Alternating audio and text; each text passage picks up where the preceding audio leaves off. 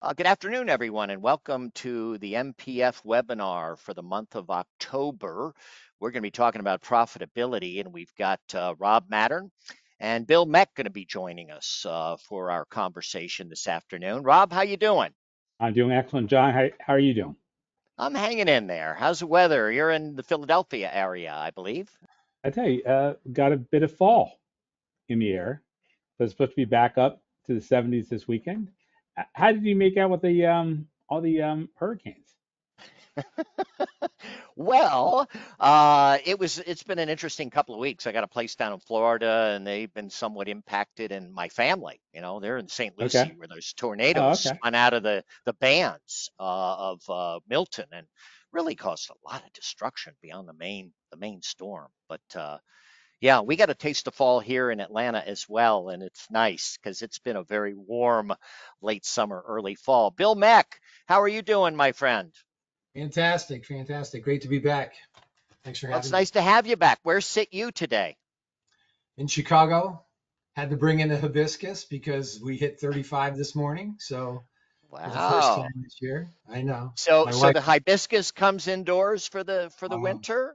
they must, yeah, either that or they're gone. Yeah, 50 A- degrees is their tolerance. Yeah. And does it survive the winter? You can take it back out in the springtime? It does. It does. I wouldn't say I have a green thumb, but I nurse them along. But as soon as you can get them back outside, they take off again. So you're good. Yeah, they're pretty resilient plants, and I grew up in South Florida, where if it gets anywhere near 40 degrees, everything dies. So Yeah. it's very tropical kind of thing. The iguanas freeze up in the trees and fall down. That's an interesting phenomenon down there. But really great to have you guys with us. And profitability is one of those topics that people really tune into, and that and compensation models. And so hopefully Bill and Rob and I will dispense some good practical guidance as we look to year end and budgeting for the coming year.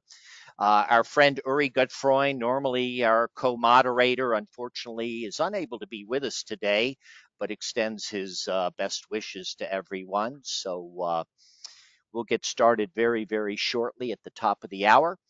And we've got about 115 or so managing partners, firm leaders registered for today. So we'll get started very, very shortly. Bill, anything you want to say before we get started to the formal part of our program?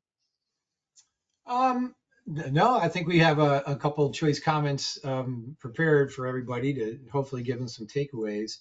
But I think we are yet again sort of at an interesting transition point in the industry, right? Where in one respect, a lot of it's the same old, but a lot of the environments in which we work continue to change in dramatic ways, and so we're all trying to figure out how those things come in: Yep. compensation, real estate costs, all these types of things, staffing levels, hybrid workplaces. I mean, it sort of never ends, and so it's never a dull moment you Yeah, know COVID certainly thrust some things upon the legal profession in terms of remote work and RTO. We'll talk a little bit about that during our program today. And, I think, AI is really on the minds of a lot of law firm managing partners. I'm not sure they're sure what to do with it quite yet. Everybody's kind of watching and you know, but that's a big issue.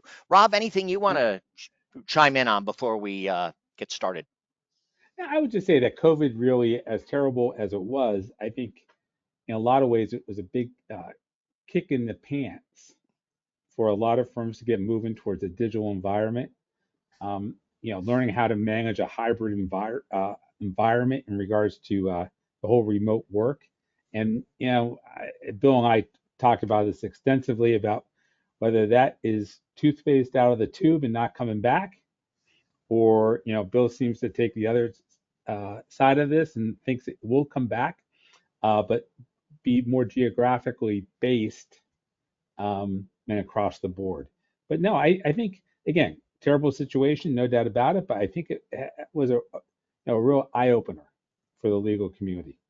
Well, we were forced to Yeah, accommodate exactly. this. And now getting people back to the office, that's not a forced decision necessarily. And folks got used to and many enjoyed working remotely. So we'll get into all these conversations. Let's get started. Everyone, welcome to our 53rd of the webinar series that we've been doing since COVID did hit. And we all look for something to do.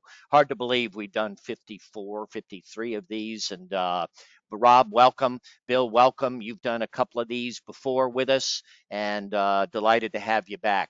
I mentioned earlier Uri Gutfreund, our normal co-moderator, unfortunately not with us today, so I'm going to be shouldering the responsibilities of monitoring our conversation. Rob Mattern.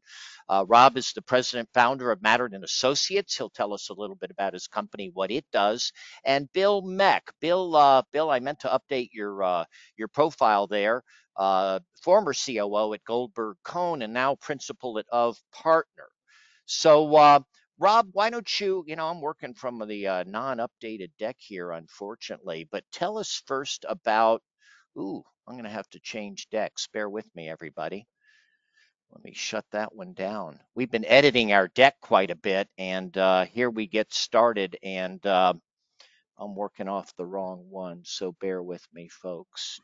Okay, Edit John, why don't I view. take this moment and just explain what Mattern does? Please do. Okay, we are unbiased consultants for law firms, office and administrative services, records and information governance. Okay, we also do a lot of work, and a lot of firms know us for our work in cost recovery. We do surveys and really try to get a grip on the marketplace and help our clients improve that.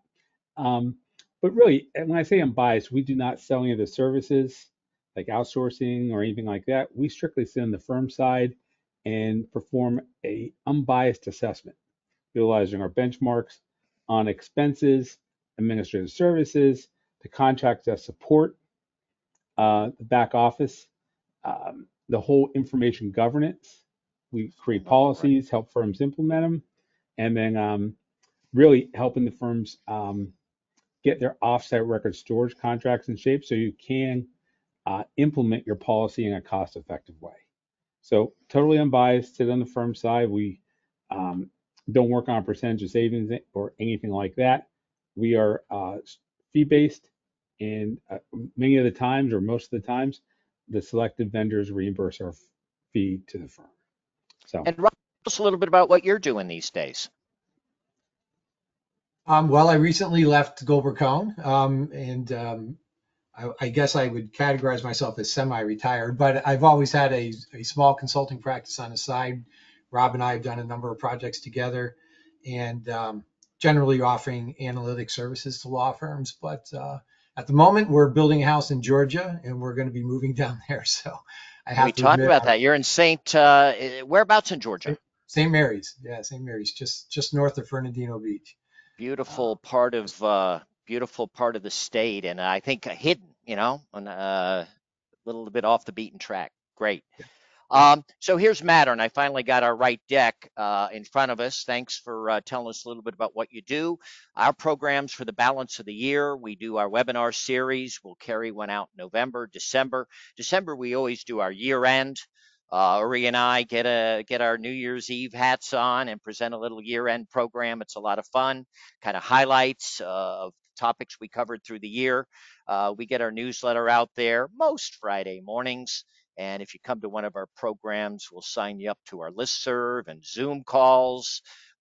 People love those. It's an opportunity for managing partners to mix, mingle, share, meet, learn from each other. Not easy leading lawyers. We were talking about some of the fundamental changes hitting the profession with artificial intelligence and remote work.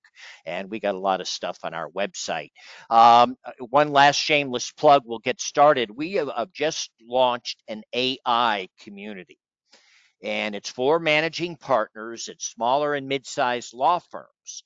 And our intent here is to give you a resource among people you know, people you trust, as to how they're integrating AI into their law firms, if at all. And we're going to do Zoom calls, separate webinars specific to this topic. and a listserv to help managing partners be well equipped for what's coming at us. I think we're still in the infancy, in the very early adoption stages. It's interesting to see the ABA and a couple of state bars rendering ethics opinions. We're trying to help save you a lot of time and really leap ahead of your competitors in a very safe and trusted environment. So check that out. We'll certainly include information about it in our follow-up to today's program. We've got 115 managing partners, law firm leaders with us today. As usual, we'll present some survey data. This is all recorded. We'll send the link to that recording with some handouts following up on today's session. What we ask from you is your feedback on the program. Really important to us. What do you like? What didn't you like? Topics for future programs. Tell us what you want. We'll do our best to deliver it. We love to throw the polling questions at you. Here's the first one, and this is mostly for the benefit of Rob and Bill to give them a sense of firm sizes represented on today's call. And you can see those results flowing in. I'm showing about 75 people with us. And there's the distribution of firm sizes. We hit squarely mid-law and really try to provide programming that's timely and relevant to the leaders of smaller and mid-sized law firms. Here are the results for the audience here as to our firm sizes. So let me close that. I got to move some equipment around here just to make sure we're working the technology. They changed our interface on this particular program. We use GoToWebinar, so I'm still getting familiar with it. Bringing on the data when you're registered. We asked about intentions for rate increases in 2025. Rob, what do you think of that? Any surprises to that? I tell you a couple of things. One, the 9% with the 10+% increase after a couple of years of big increases out there. God bless you. You know what I'm saying? If you got I think that's a reach, huh? client, I tell you, hey, if you're doing great work, okay, and you're getting the results, no reason why you shouldn't ask for it. But I think that 4 to 5% with 1/3 of the firms there. I'm a little surprised that 29% are still trying to figure that out, or they're probably pretty close to, or they should be. So They should be. yeah. And hopefully this program might help them out in terms of thinking that through and what they want to push out to clients. Bill, what do you think? Any surprises to this data we see? Yeah, obviously I share some of Rob's views. It's interesting to me that 60% are north of 4%, 4% or greater. So that's a very, very healthy number. And obviously the folks who are either flat, the 8% group, obviously they're sort of in a cost of living mode, right? You're just trying to pursue a cost of living increase year over year, which is absolutely fantastic, better than nothing. So it's certainly, but there are folks, and one caveat, Rob, about the 8% or 9%, if that's a live number, just changed. They are a lot of these numbers are going to be practice specific or practice driven. Yes, So definitely. certainly, like some of the transactional practices have more opportunities, I think, to pursue some of those higher rates or higher increases at least. And so that's a caveat to all of these numbers. But it's good to see as a whole what's going on out there in the market.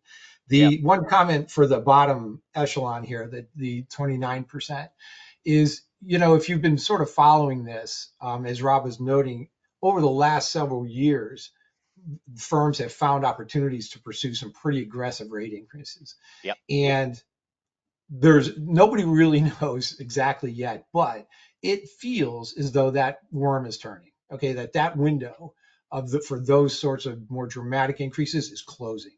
So this year, where people are pursuing those, that's great. Maybe they'll get less, they'll realize less than they did previously, but they're going for them, so that's great. But for those of you who have been on the fence about it or think I can wait another year or two and maybe I don't think that's going to happen, or there's a strong likelihood it's not. So time is of the essence for those of you who are pondering that, I think. We've asked this question several times, since COVID. There has been aggressive rate setting. We asked this in New York. Uri and I did our program there, and very similar numbers. Firms may have missed a window. Last year was the year, I think, inflation was set in. People were expecting it. But if you're not asking for it, you won't get it. And we encourage aggressive rate setting. Rob, you wanted to? Yeah, John, I'm, what impact do you think the election is having? ooh, interesting question. Uh, I think uncertainty, and maybe that's why we see so many not yet sure. We want to get this election cycle behind us, and then maybe visit how aggressive we want to set rates. Uh, that's an interesting question, and one I really haven't thought that hard about. I'll kick it back to you. What do you think, Rob? I think there is that 29%. That could be a reason why it is so high. That it, I think there's a general, I don't want to say uneasiness, but trepidation in the marketplace. I'm not just talking about legal. Yeah. I think overall, I think people are generally concerned, or probably that's too strong a word, aware of, hey, what's going to happen in November, and Uh, kind of sitting yeah. there and wait. Bill Well, I Mech, what do mean, you think? yeah, Bill, what do you think? And then we'll Yeah, push through I'm not. these opening slides and get going. I'm not really sure. I personally would not really put a strong correlation on it because in the back of my mind, I just would tell myself that your firm's goals are your firm's goals. And if you have certain expectations for the coming year for profitability targets and whatnot, you need to pursue them. And economies are going to change, cycles are going to come and go. I mean, things are going to happen, and you can't predict them, but you should still be out there setting those expectations and trying to attain them. Interesting. That's my read. Yeah. Yeah, I think hopefully this, if you're still thinking about it, this might give you a little bit to work with if you've got reluctant partners, who might not want to be particularly assertive. This is good data that may persuade some folks, but we're seeing consistently 4 to 5%, 4 to 5%, and often more higher than 10% of firms going after 10% or more. And here speaks to how frequently you pursue the rate increases, and 80% say we do it on a regular basis, often annually. Sometimes we're locked into a contract for a couple of years, with certain clients. But Rob, what advice on the frequency with which you look at rates and pursue increases might you offer I think leaders of it's, the mid-sized firms? I tell you, well, first of all, I think 80% with a regular increase, great to see. Yep. Okay. The 18% that says they not as often as they should, there's no reason why you can't change unless you are locked into multi-year agreements. But what we're starting to do is introducing a prevailing rate. So our rates do change every year, and even a multi-year agreement, we make sure we cover that. Bill, Interesting. what do you think? Yeah, and actually to that point about prevailing rates, I mean, and I know John agrees with this, is that firms manage their rates in different ways, but regardless of what you do, you should have a standard rate and a standard rack rate for all of your timekeepers. And that's what we're talking about here. That review of that standard and the regular progression of it. And the previous slide addresses the degrees in which you want to change it, but basically this is the effort of doing it. If you're in the 18%, you should take this slide and show it to your partners because they need to see what most firms are doing. And they're taking action on a regular basis to increase rates.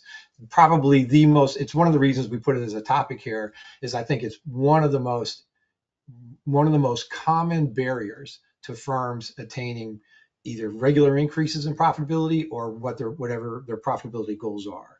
This is one of the biggest barriers. It just is. Hours times rate, it pretty much brings us to our top line. And we'll talk about realization, how important that is, and being aggressive on your rate setting. I agree with you, Bill. A standard hourly rate schedule, You can't have individual lawyers setting their rates, giving away time, writing off associate time left and right. Let's be rigid and if you want to come off rate, we have an intake committee. You got to bring that before. We need good retainer agreements, good retention. Uh, and don't let the clients get ahead of you when it comes to getting paid. We also asked overall expectation for firm profitability next year compared to this, and most firms pretty optimistic. 6 and 10 projecting a moderate increase. And we didn't ask about overall firm profitability in dollars or profit per equity partner. We didn't drill it down that way, but just generally, I think firms are pretty optimistic about the year ahead.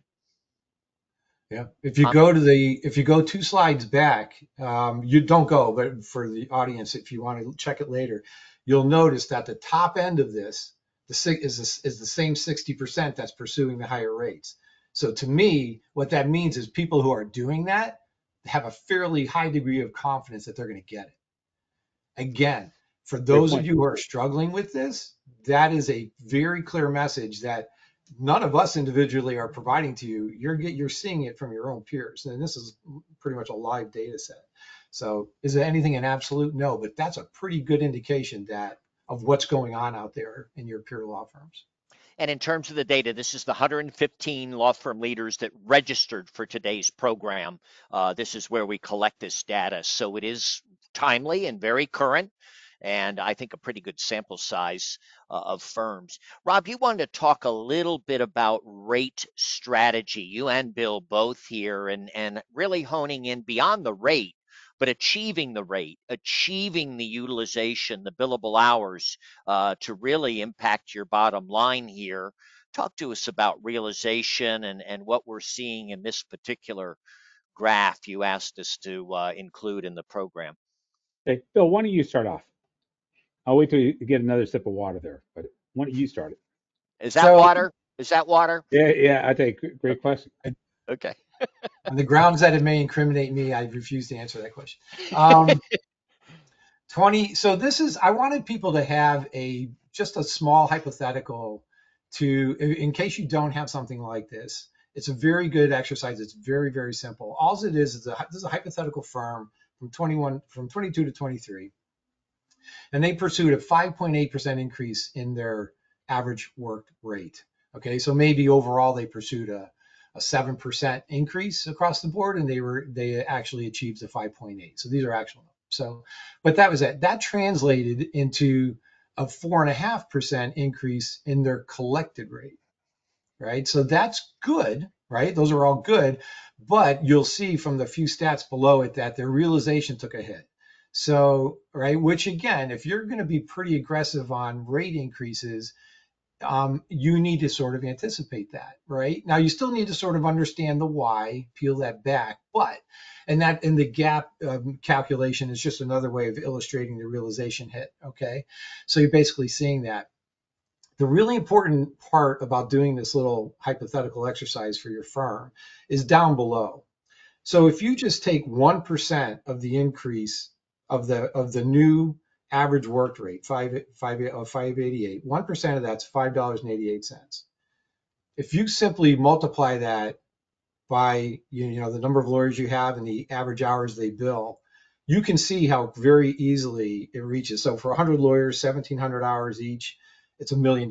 It's actually just shy of $1 million, but it's basically $1 million.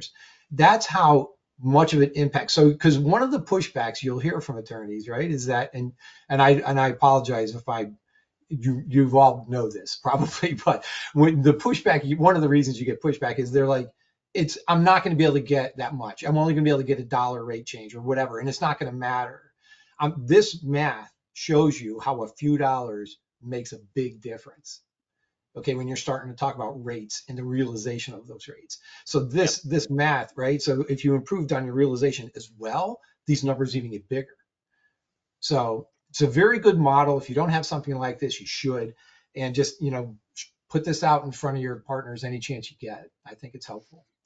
I would contend that most equity partners of law firms, they're lawyers, not business people, and this notion of realization and how important it is to look beyond the hours, the rates, but collecting on those hours and being assertive on the rates, contemporaneous timekeeping practices. It's amazing how much money firms leave on the table because they have sloppy timekeeping practices and billing practices, capturing that time, getting the bills out, efficiency, so you do get paid, and the distance between the time the hour is worked and the time the hour is paid for, it's a full rate, and we're feeding those 1,800 hours to our associates. And really hone in on that and help your equity partners appreciate and understand how powerful this is. And a little tweaks here and there can have powerful impacts to the bottom line. Rob, anything Yeah, to I this? think Bill did a great job summing up. It's a again, you have to have your procedures down, your processes in place, and really start with the beginning. Be aggressive on the rates where it makes sense, but more importantly, is collecting that money and you know make sure you're getting in timely fashion and people are putting their time in. So The small things matter. They make a They big really difference. do add yeah, up, don't they? I remember before we jump, I remember being at a global firm, and the global managing partner came and spoke to our office, and he was out drumming, beating his drum, trying to get a 1 day reduction in the billing cycle. 1 day, anywhere in the cycle, because the math they did, removing 1 day from the cycle was $1 million to the bottom line of Mm, that firm. mm. wow, $1 million a day. So you can imagine, right? If you could trim it by 5% or something. I mean, the Yeah. numbers are staggering. So obviously it's all about scale, but it, it matters. It Well, matters. and just something like if we could get each of our timekeepers to bill an additional hour every week, just 1 hour per week, and you extrapolate that, Yeah. huge impact on the bottom Yeah. line, huge. And these aren't big stretches, really. But being disciplined about the rates and getting the time in, getting the bills out, getting paid, really, really important. The top line. But Bob, Rob, your company really looks at the bottom line and the expense side of profitability. So we've got the top line, the revenue coming in the door.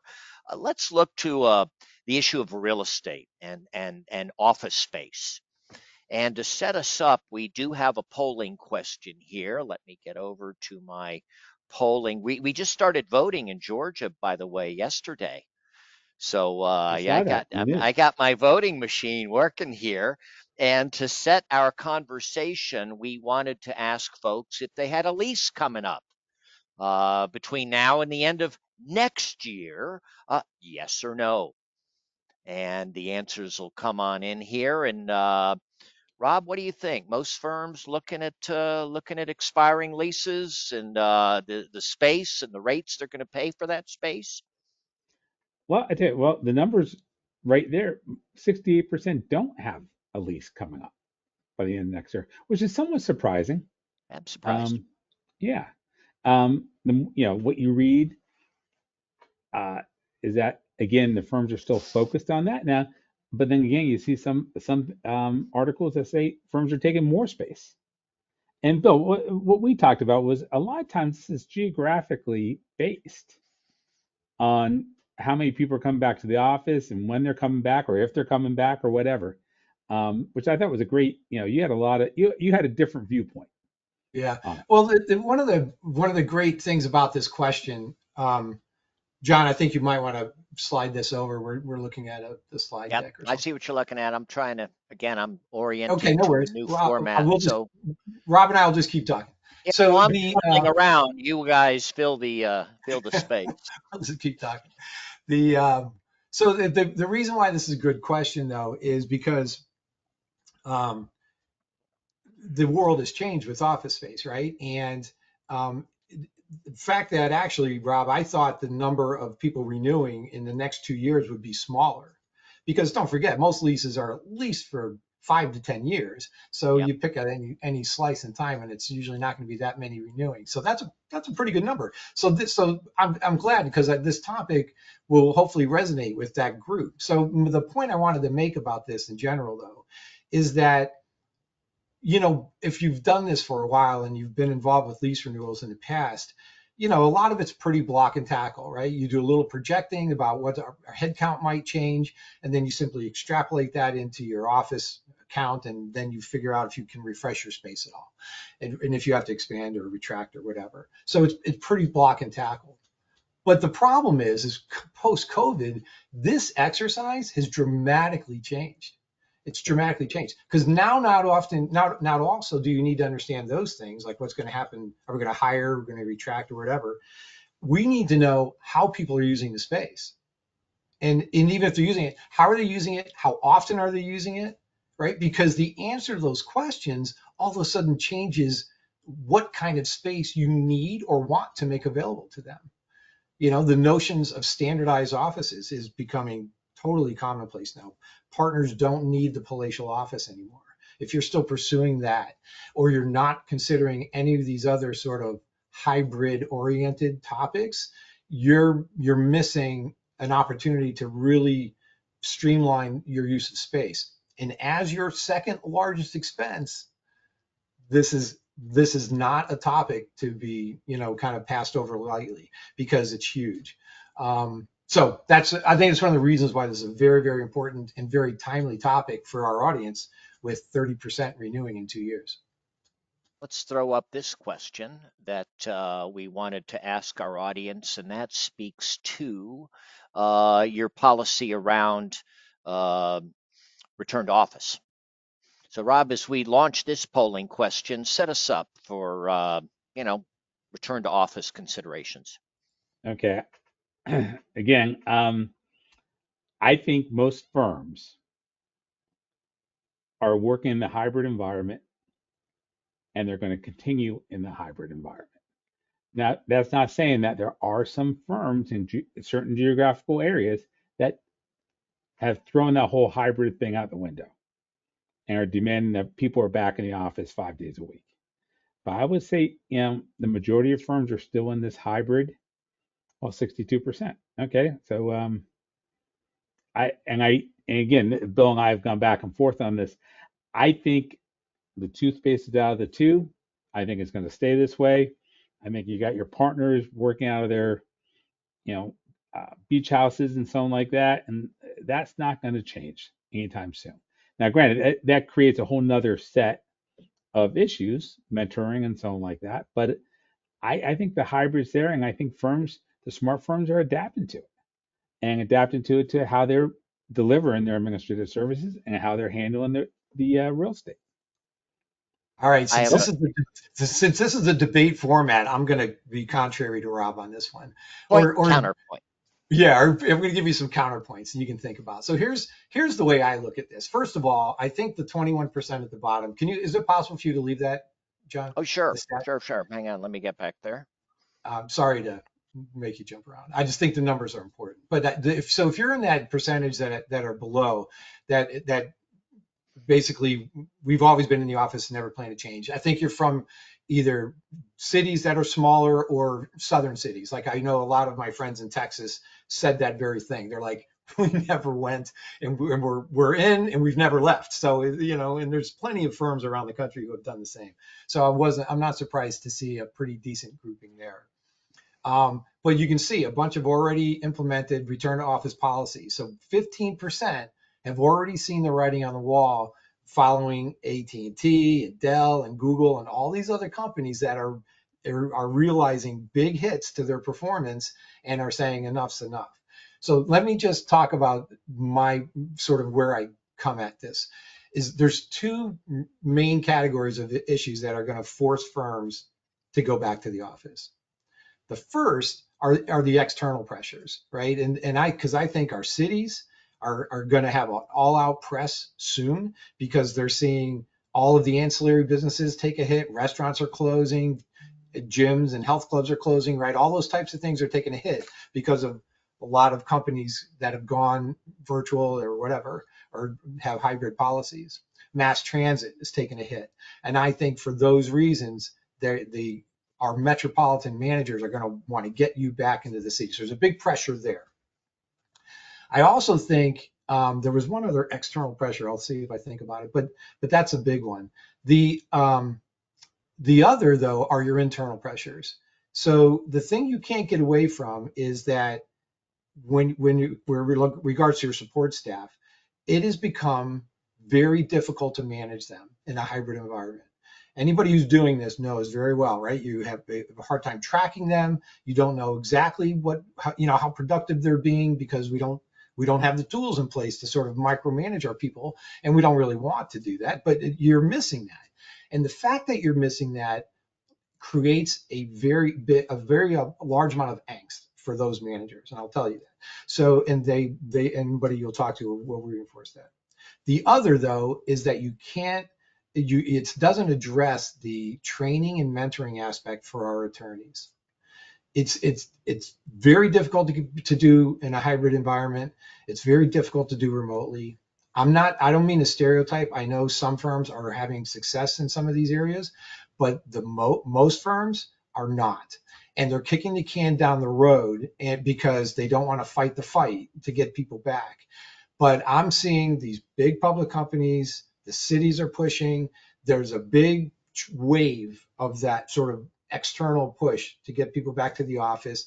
And I think you have lots of internal pressures that are going to make you want to rethink this and just maybe ride the wave. Do yourself a favor, right? Don't be the You know, outlier.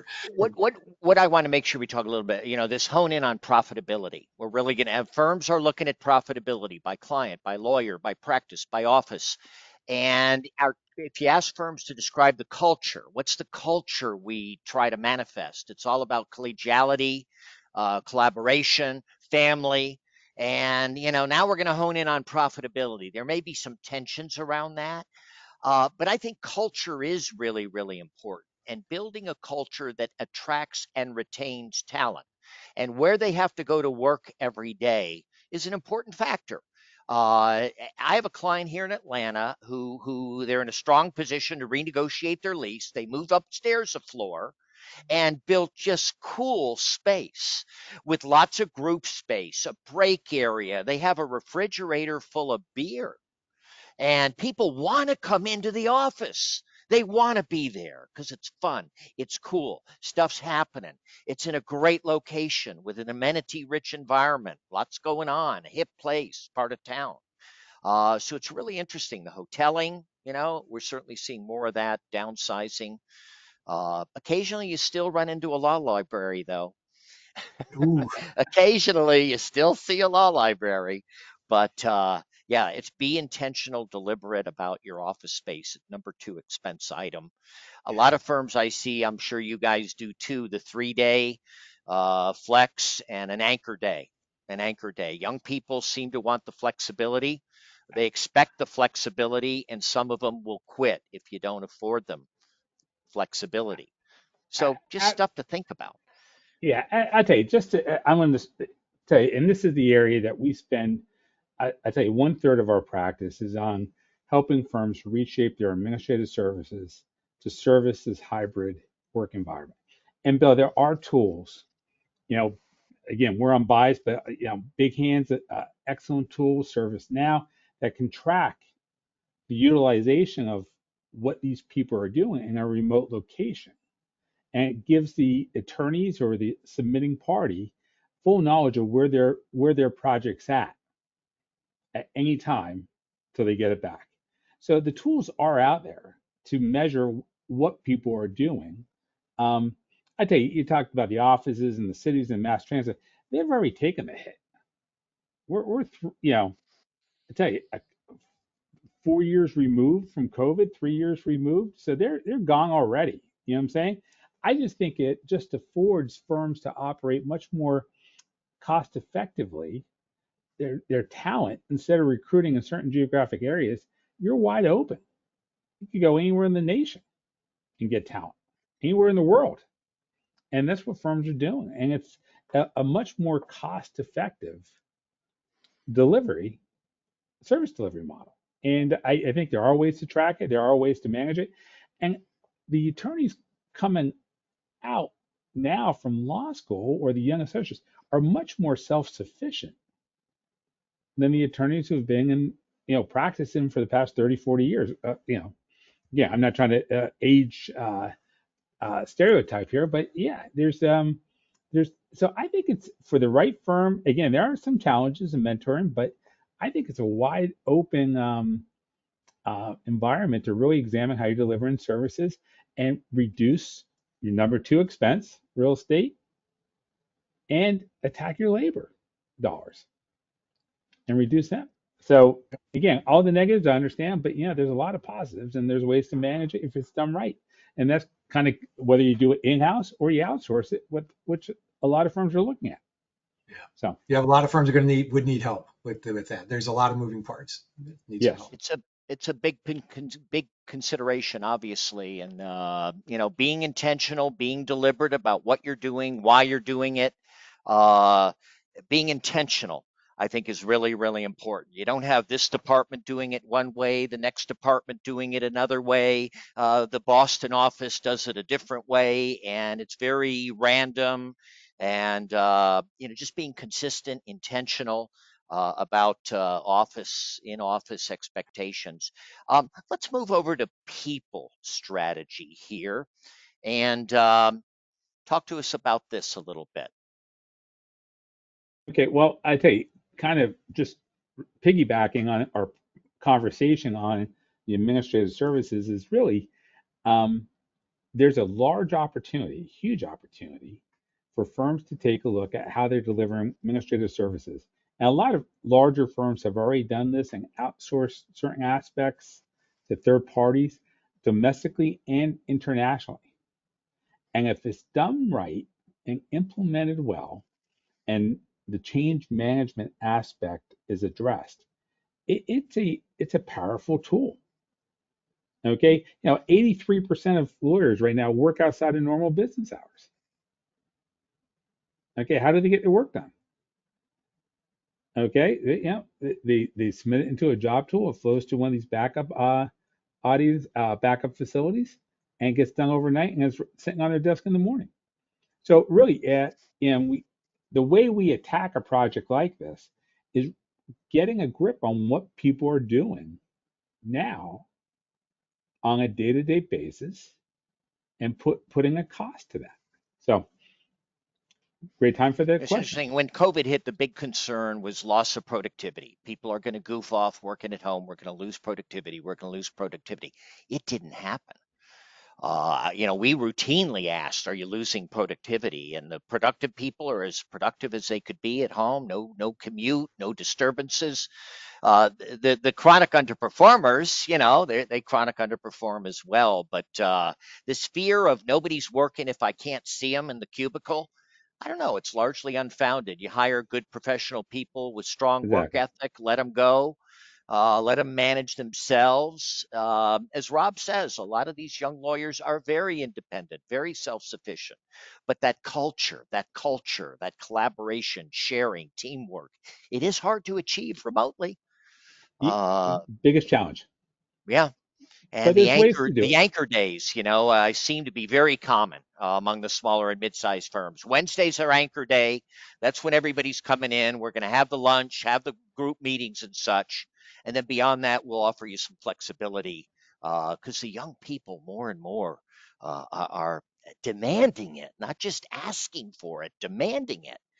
And I think they'll walk on you. There are other firms that'll entertain the remote situation Absolutely.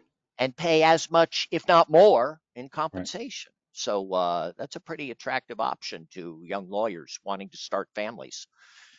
Uh, Okay, John, what the answers you're seeing here on the screen is exactly what we yes. see out in the marketplace. Yep. Everyone, very, very, and I'm shocked at the 21%. No, they closely That's high. monitor the Yeah. utilization. Yeah, That seems high I, to me too. Yeah. okay. Most don't have, are either they have some idea or they have no idea.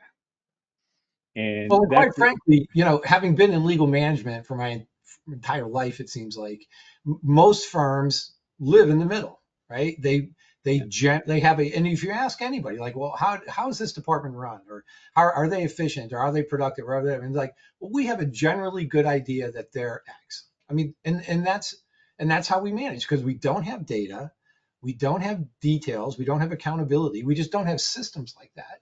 So one of the things Rob and I wanted to show you, which I think is the next slide, was that there are tools out there that if you don't want to put in some monitoring system that logs every single job and things like that, there are ways of assessing and surveying your firm where you can still paint that picture of how people are spending their time. It doesn't, things that we've used don't always address the productivity issue, but I also think it's a misnomer to jump and address productivity before you actually even know how people are spending their time. Whether they're productive with those hours is a separate and secondary question to how are they spending the hours initially. So this what you're seeing on the screen right here is a quick snapshot of a tool that we use that provides you that. This is actually, it's a snippet, but it's a piece of a survey that an employee would complete, and you can actually see that we know when they complete it, we know how many hours they spend doing, any task that occurs in a law firm, and then we correlate it to their compensation. So you can see what they're doing, how much of it they're doing, and what it costs you to have them do it, because that's So this might be a legal assistant. Yeah, or a secretary, somebody like that. Yeah. Mm-hmm. Yeah. So you can really break down where the time's being spent and Exactly. So once you know this, like for example, you can see at the top bar, 30% of this person's time is spent on word processing. Now the question is are they good at that? Are they proficient? Are they productive or whatever? Separate question. But at least when you go to manage this individual, you know that when you're speaking about those types of activities, you're speaking about 30% of their time is allocated towards that. And if you wanted to re-engineer positions, you've also got the data in front of you to re-engineer it. So if you took word processing away from this person because maybe they weren't very proficient at it, you've got 30% of them to reallocate something else to. Or so, Bill, how would this time be captured? Does the individual have to time track, or is this done through various kind of behind the scenes time tracking tools? It feels like a survey. It's basically a questionnaire that each employee completes. It's a very Gotcha. unique questionnaire. Rob and I are happy to show it to anybody who wants to see it, but it's a very unique questionnaire that's kind of built specifically for the challenges in the legal world. But that's what it does. It basically creates this profile for each person, and then you can manage that person. You can manage the department they're in because you can see all the members of that department, or any breakdown you would like to see. This is Yeah, self-reported by the individual, however. I Correct. exactly mean, right. is there any fact checking there? Well, I tell you what we do is focus groups with the attorneys, and we have them look at the percentage of time that their legal secretaries are spending, and does that seem right to them? Okay, so that's kind of one way we check it. But really, what we do is then take this information and, hey, if on average if you have 25 legal admins and they're all spending 30% of their time on document processing, does it make sense to pool that and outsource that function? Hmm. Okay, or create your own in-house document processing, okay, and free up 30% of their time, which means, hey, if you can't fill with other activities, do you still need as many legal administrative Well, assistants? let's pause and talk about AI, which can do a lot of word processing, a lot of document management, document review. What do you forecast to be the impact of AI on the profession, on our need for support staff, and second, third year associates for that matter? I Want think me to at take some that, point in Tom? time, well, go ahead, Bill. Go ahead. Yeah, I mean the way I view that is, when you're seeking to make improvements, right, of any department and productivity, is you're going to look at the three pillars, right? People, process, and technology. So what all you're talking about with AI is you're introducing a new technology into the equation, just like we did when we rolled out a new version of Word, or moved from the Wang word processing Remember mainframes, that. right? Okay, I'm going way back. If we're showing our age, No, Bill. I don't look this old, but I'm telling you, I'm old. Anyway, but so that's what it is. So AI is absolutely a factor, but I wouldn't look at it as some panacea. It is an element of change that's coming as changes always have, and you definitely need to weigh it weave it into the equation. But it is an ingredient. It is not a panacea. Is again a personal opinion, and Rob will probably yell at me about this too. But No, anyway, I like it when Rob yells. yeah. Let it loose, Rob. What are you talking about? Um, I tell you, everything, I agree, everything that Bill's saying. Um, and there's a I part think the coming. point, yeah, Yeah, well, no, what I'm you're saying, feeling something's coming. it's coming. Okay. If I go into a law firm now and say, listen, you could cut, we could outsource this and introduce AI and stuff, I wouldn't get AI out of my mouth before someone threw something at me. It's not ready yet. Okay. And they say, okay, it's coming, no doubt about it. We got to have our finger on the pulse, but it's not there yet to solve it. Will it be there? Absolutely, at some point, whether that's 1 year, 3 years. But right now, for the average firm to embrace that and count on that, reducing headcount or whatever, it could supplement, it could be a tool, but it's not there yet to be a game changer. I think it will be, absolutely. So, Just, we've been doing these AI programs, and we have one lady who comes, and she's very public about it, and she runs an immigration law boutique in upstate New York. She's got about 15 lawyers. It's a very document intensive practice, federal practice, and she is embracing AI and incorporated it into their workflows, and gone from, I believe, 8 paralegals down to 2 already, and expects more staff eliminations as they learn how to use this for their practice. It is Right. immigration document intensive, very form intensive. It's really interesting, this AI thing, and the implications it has for billable hours, and how we price our services. Um, I think, we encourage folks, jump in the pool, play around with it, learn how to use it responsibly and ethically. Uh, Last week in Chicago, this struck me. One lady, we had a women's conference, all women from all over the country, Canada, and we were talking about this topic. And one lady shares, we just got a proposal from our largest client, and within it is language that we are not to use AI generated material on any of their matters. They're banning us from using AI on their files. Lady right smack dab next to her says, "Funny, we just got a similar retention with our top client, who's insisting that we do use AI and apply it to their matters." So, we're all trying to figure it out. I think there's a big opportunity here for smaller, mid-sized firms to get ahead and really learn how to use it. I think you will really leap to the forefront here. How long are you going to wait before you switch off, uh, you know, Wang computers, and go to a desktop setting? Uh, there's still firms that have fax machines lurking around somewhere. And remember when those first came out? Oh my God! So Yeah. I it's think out I there. think coming. all the professionals in the industry need to constantly be maintaining their technology proficiency. And because I talk to kids, I mentor a lot of kids who are in like sophomores in college, juniors in college, and they scare me sometimes how non-technically oriented they are. And I'm like, I saw how influential technology was to my generation. Now we're on the way out, but it's only going to influence you more. Exactly. And, I and mean, and to tell me that you're like, well, I don't have any real interest in computers. I don't see. So just thinking about our audience, for those of you who are not scheduled to retire in the next year or so, like you need to be paying attention to staying current with your technology proficiency. Period. It needs to be an important element. There's no yeah. doubt.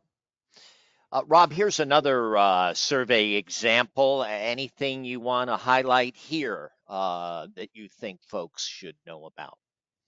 Really, just a larger number, okay, a larger amount of users of the same thing that we showed you before. What percentage of how many hours is a firm spending, and what's that costing the firm? And is there better ways to do it? Okay, And that's where, again, we come in to either help you improve that in-house and create departments in-house, or if you want to outsource it. So again, it's just a different view of what we just showed you. But Hmm. I really exactly what comes out of the survey tool that Bill and I spoke about. I notice, Rob, you don't have real estate in this example. We don't have, Well, well, I tell you, well, go ahead, Bill. they're not. These aren't legal categories. These are categories of activities Okay, that this is personnel perform. time, All right. basically Correct. then, right? Okay, Yes. got it. So the business development, number 4 on the list here, is this staff, It's or is this lawyer time invested in business development? Yeah, I believe this sample came from a firm that was included both. Okay, This is all personnel at the firm who completed the survey. And you can gotcha. tell that by the average hourly cost to the There you firm. go. Yeah. Okay. Yeah, the Anything with 132 that, here. That's yeah. probably got some lawyer marketing time in it, huh? Yeah. Versus Or the admins to support, which is at Right, 45. exactly. Exactly. right. A Gotcha. lot of guys like John Remsen in there. Hey, no clients, no law firm. People strategy. Anything else about the people side of the firm before we move to the expenses and Nope. talk a little bit about expense strategies? I just Nope. think it's again your top one. Your tell you top two expenses, top three. I tell you, you're crazy not to take a look at it and make sure you're not utilizing it in the most cost-effective, efficient way. Yep. And that doesn't mean just chopping headcount. You got to do it strategically, which leads Uh, to the expenses. yeah. And here's our, but we look at a secretary or secretary, listen to me, administrative assistant, paralegal. Often we've got an equity partner very protective of that individual, a longtime employee. And, it's hard sometimes to really get in there and measure profitability and there could be some tensions, disruptions along with it, but be thoughtful and deliberate about what you're doing. Let's move to our final segment, and that's about expense strategy. And we wanted to ask our audience this question, and then we'll have Rob and Bill talk a little bit, which is the frequency with which your firms examines its administrative and office services. Rob, what do you think we're going to see here? I think you're going to see. I tell you, the occasionally being the biggest number. Okay, it's in. I think it's excellent that firms are looking at it constantly, but I don't think firms do it enough, big or small. Bill? Um, yeah, I think the folks who do it constantly, are the fortunate ones who have people that have time to be dedicated to it. So I think that's good. I don't know that it should need, but expenses is a pretty broad category, so they might be thinking about something in particular. Um, but something like a big bill like legal research services, for example, is a big bill and it comes in every month. So firms generally kind of want to pay attention to that number. But I agree with Rob. I mean, obviously, expenses. Anybody if you ask a kind of a real veteran managing partner, how to achieve greater profitability to a firm, they likely will not talk about expenses. They'll talk about revenue, right? They'll talk about the other side of the balance sheet. And so, and while I get that, and I do think there's relevance to that, I think there's a big opportunity on the expense side. But it's not, finding a better vendor for paper clips. It's really looking at your expenses strategically and really understanding how you're allocating your resources.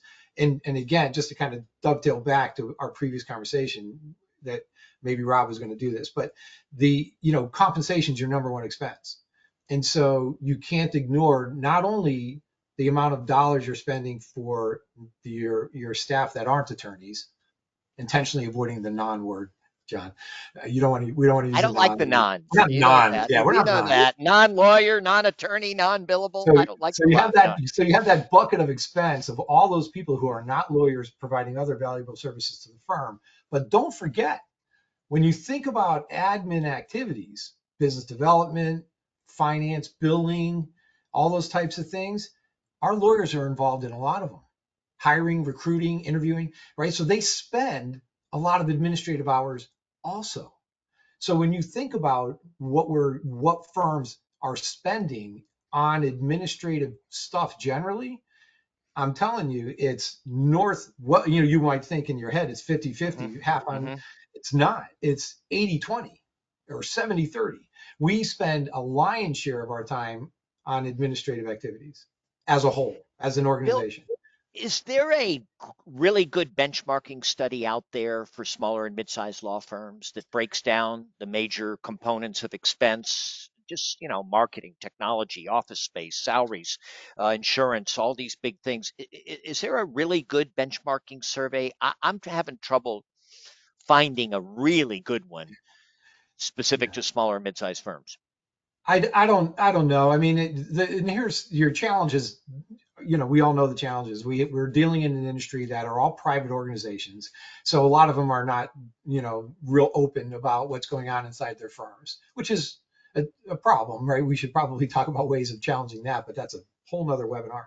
But so you have that is going on, but you also have the diversity of firms, right, which works against you here because geographic diversity, practice diversity, and things like that. It's going to really move those numbers all around. So, but I do think if you got to a number that is a little bit of a special number, like a percentage of comp, that's averaged or something, and you get to sort of a per hourly, component or something comparative, you might be able to, normalize the data to get it realized. But no, I don't know anybody who's doing that.